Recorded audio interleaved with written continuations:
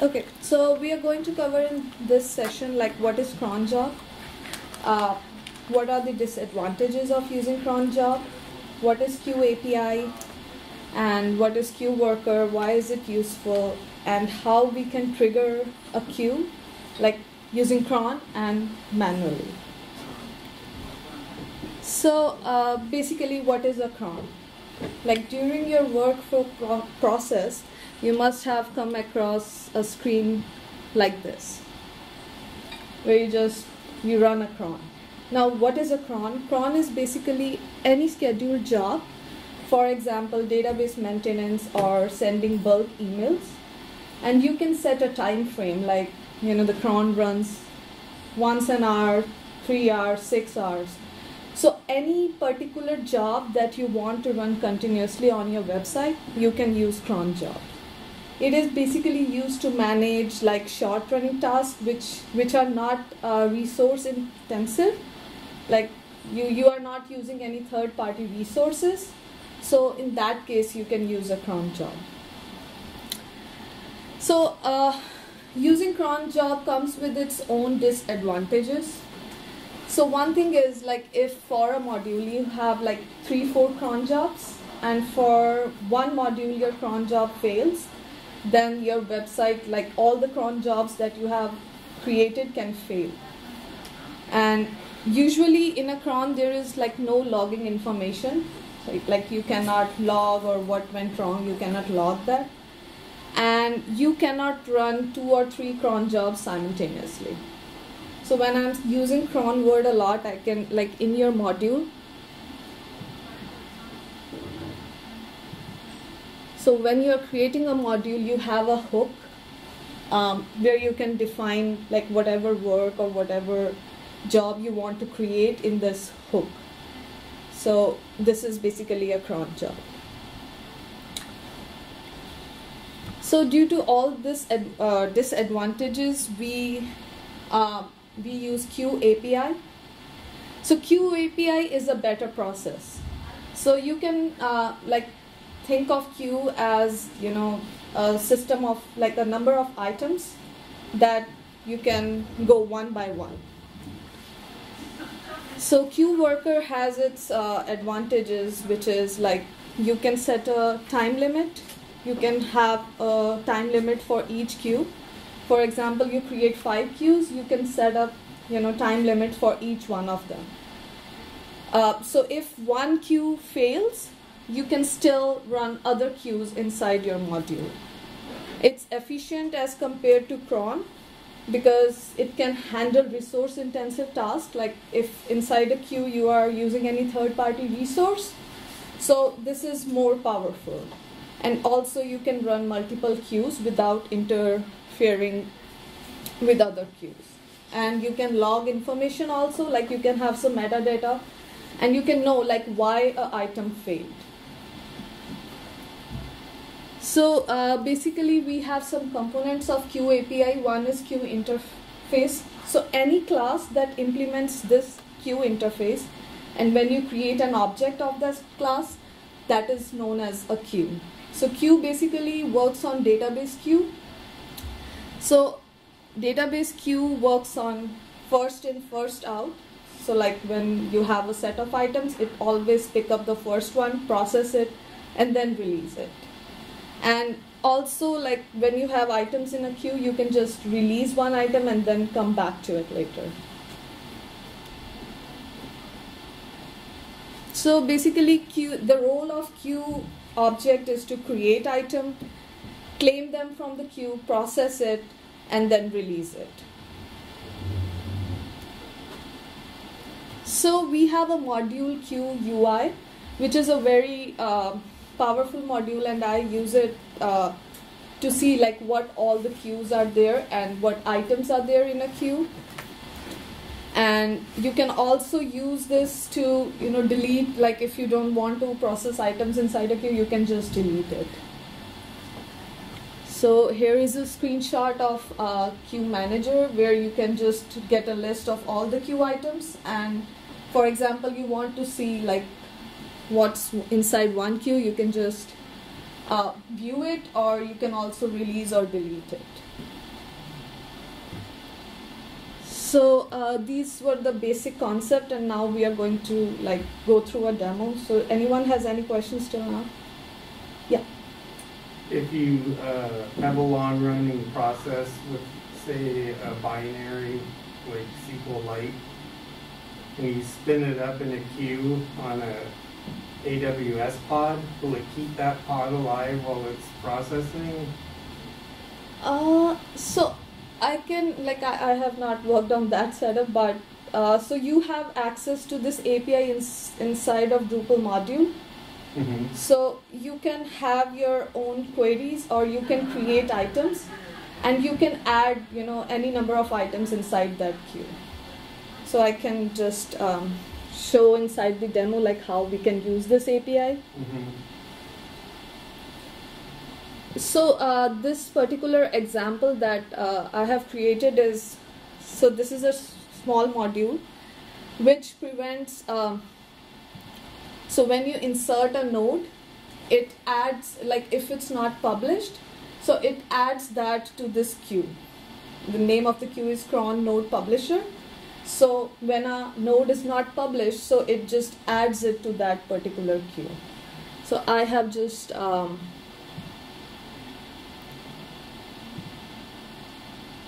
over here you can see that Cron node publisher has at least 8 items inside this queue. So I have a kind of a fundamental question I don't understand, which is, so you have this on this Drupal site, and it's showing you the queues you set up. yeah. But it doesn't reflect like all the, Drupal still has all of its cron stuff that it's running, right? Yes, so yes. It's not magically somehow part of the queue system, like when you enable queues, right? It's No. So those these are like the queues that we are creating. Right. Drupal has its own cron that is running in the backend that has, you know, scheduled maintenance kind of things. That is a different. And if it fails, does it affect your queues? No. Okay. No. So this is like totally independent. This is the queue that you are creating for processing items. So basically I created a queue over here which has 8 items in it. So, and then we can also set a limit. So for example, I set a 10 seconds limit on it. So like each item has a 10-second limit.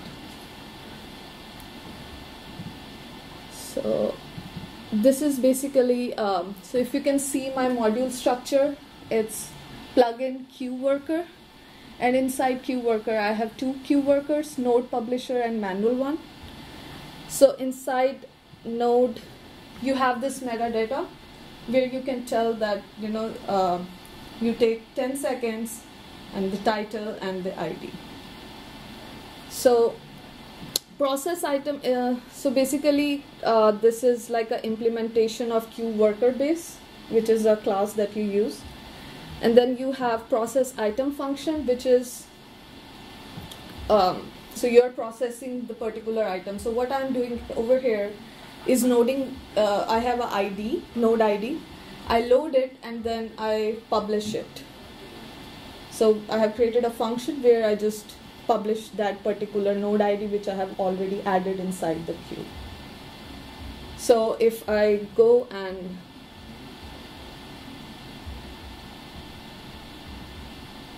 run the cron. So like now there are 0 items and all the nodes that I added to the cron are published. So this is like how you can use the queue worker in cron. Do you have any questions?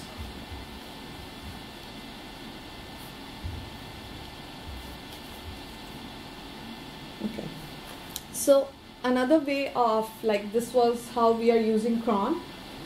Another way is using like form. We can create a form and then we can process the items in a queue.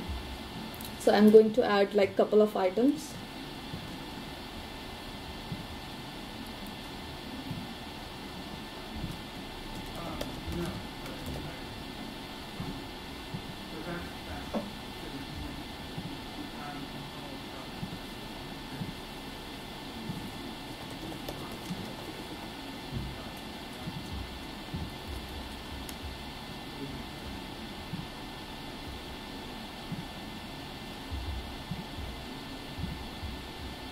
So now you can see like there are 2 items inside that particular queue worker.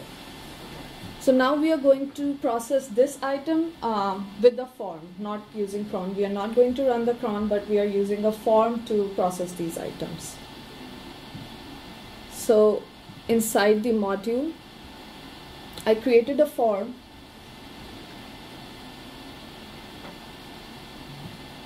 And I'm using the other queue worker that I created, manual node publisher. And if I go to this URL, it will tell me like how many items it will process.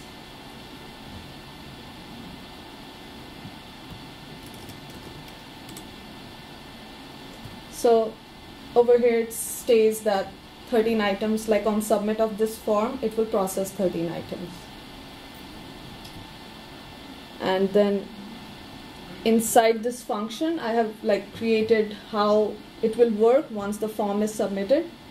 So it will get this cron worker that I created, manual node publisher, and it will loop through all the items that it has, like inside the while loop, and then it processes them. And once it gets processed, it's deleting them from the cron. And if there is any exception, we can release that item from the queue worker.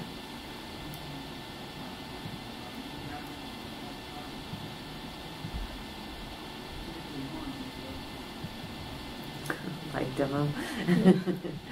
I mean, yeah, so basically it just clears the items from here. I can take a look later what happened. So do you have any questions till now?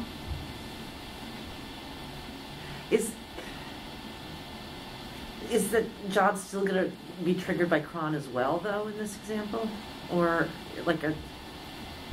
So no, once if like I created this and you remove the metadata for creating cron, so it will not get triggered by... Gotcha, okay. Yeah. Although I suppose you could have a use case where you might want to run it manually and have cron run it. I Yeah, guess you so could it's that. like it's... Yeah, and yeah. you can also use drush. So these are some drush commands that you can use to create, to run and get the list of all the queues that have and delete them also. So the queue manage module that you were talking about? Just Yes. That is basically running drush under the hood? Yes. Yeah. So it's like more friendly user interface. Right.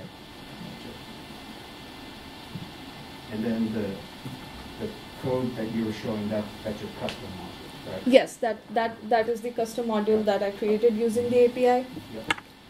So this was the demonstration about how like I used queue and just created a example queues for that. So you can also like go ahead and inspect, these are the items that I have inside my queue, and you can also like, if you can release them if it's like not required, you can just release or delete them. So this was like an example of how like just a demonstration, but I can share a real scenario where I used Queue API and how I used it. So this is Hoover's website, and they had like bunch of sections and data on their main page and all the other pages. So there was a case where we have to keep the speed of the website really fast, and on top of that we could not do caching because they were like updating the website once a day, or it was really fast process. So we come up with a process where we generated static HTML files. Like we generated static HTML files twice a day when traffic was not like greater, so that it gets cached and the page is loading fast. So for each page that was like fetching the content from view, we created a paragraph, JSON view paragraph. So each JSON view paragraph has a URL associated with it. So for example, this is events page, and it has a JSON view URL which is featured carousel events. So this view has content that is getting fetched from events, like it's pulling in 5 featured events or 10 featured events. So what we did is we created a queue which sends requests to that URL, and it creates a HTML file twice a day, so that twice a day the content gets updated. And then in front end, using JavaScript, we just loaded that particular content. So in that, how it helped us is like the file was cached and the speed of the page was fast.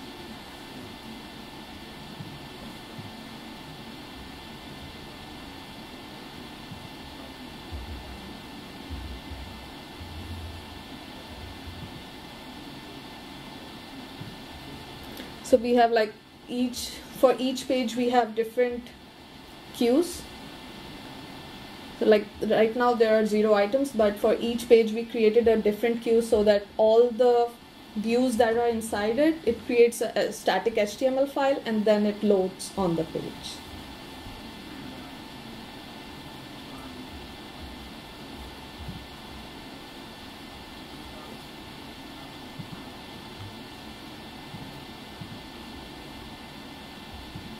So this is like the example of how we process item. So we entered the node ID, so to add it to the queue, and then we set up a time, like it has to run 3 times a day so that the content is always up to date.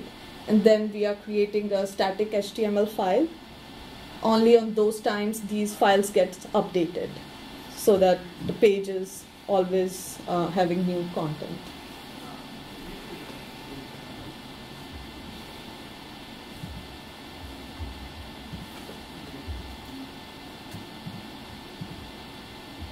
Yes, so you guys have any questions?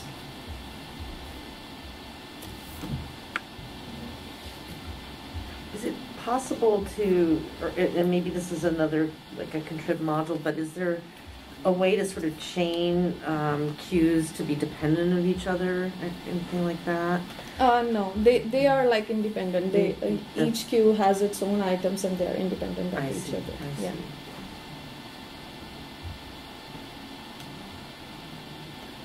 Could you make would there be any way to trigger one from the completion of another one though? Like, just trying to think about how. Yes. Oh, so just to answer your question, so you could have a queue that runs and then creates queue items for another queue, and then that one then can run. So really like the results or some kind of context is being passed from one queue to the other. I see. Where they have certain kind of purposes. Right. So in theory, you could have chains Right. that are like kind of passing along data, or something has to happen, and then this next thing then happens in suit. Wow.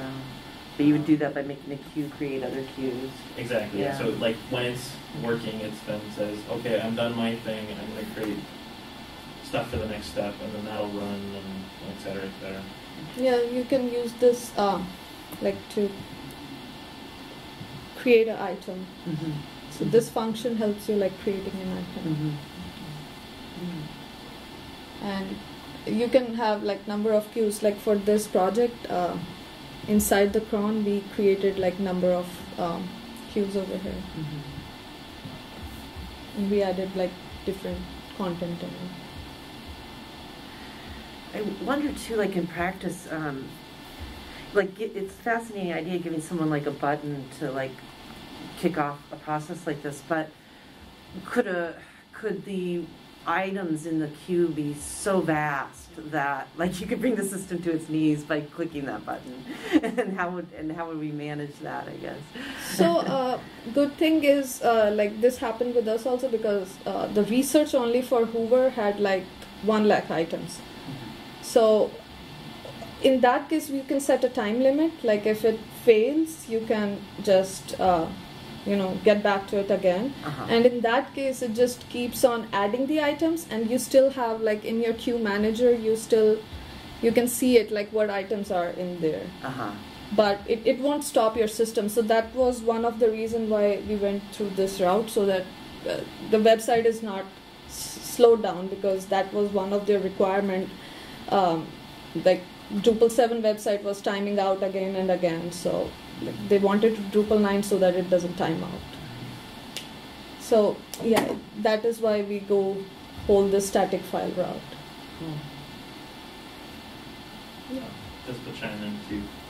So in theory, you could, instead of trying to process all the queue items, you could probably set a limit, because you're kind of looping through and then processing them. So you could set, like, you know, say you wanted to run it like overnight or something, you only want to process like 1,000 things, you could do that. There are also like other things like combining, like making your queue items a certain size. So like instead of having like, you know, each queue item is one thing, you can have those as like 100 in each of those, and then you only run so many of those at a time.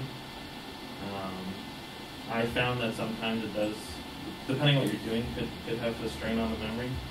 So, but the good news is you can actually like temporarily increase the memory for a run, and then it'll, so like say you have a drush command that's prompting those queue runs, you can increase that memory, run stuff, and then it'll go back to what it was, just in case you need a little extra juice. What if you have unlimited resources and you want to be able to spin up new images? Say you're on Acquia Cloud Next, but you don't want those to go away. Will the Queue API keep those resources running? I need more context on that. Yeah, but- we have something similar on Pantheon where like the contract would time out. Yeah. That's where we started leveraging the queue.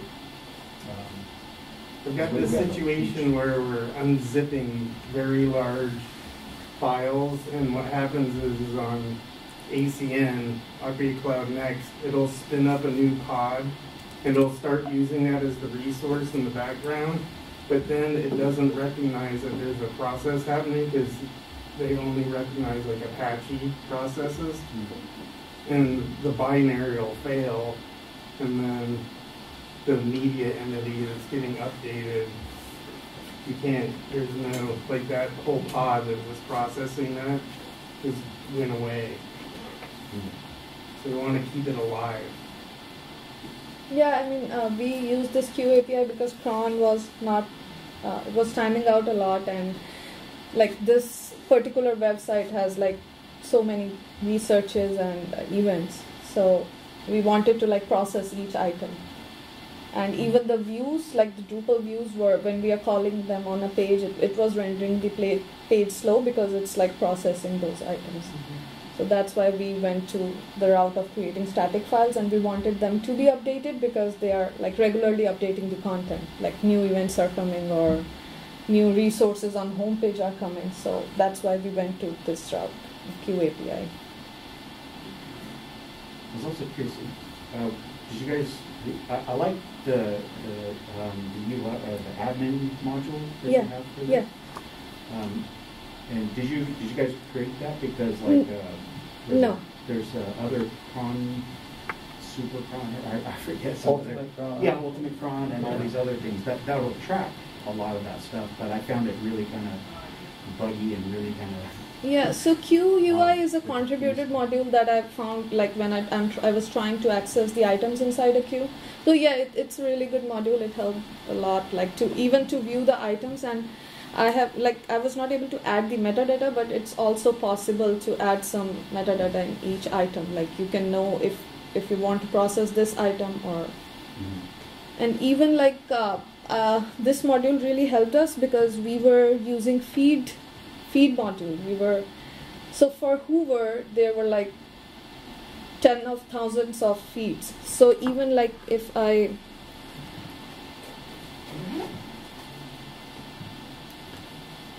so that feed module is also using queue worker, so you can just see like all the items, and like right now it's 800 items that it's still not able to process because it's like too much data inside the feeds.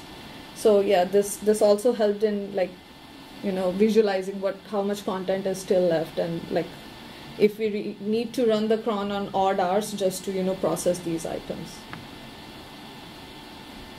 saw something about batch API. Were you guys using that as well? No, we were not using batch API. Right, yeah, No.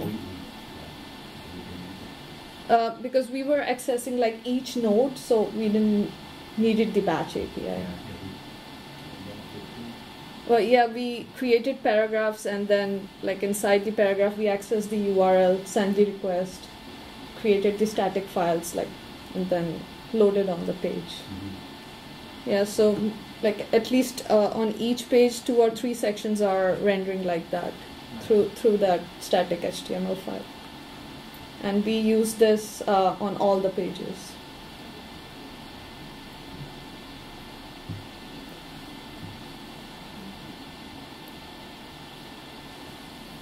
Yeah, so this was the first time I was giving the session, so thank you for joining.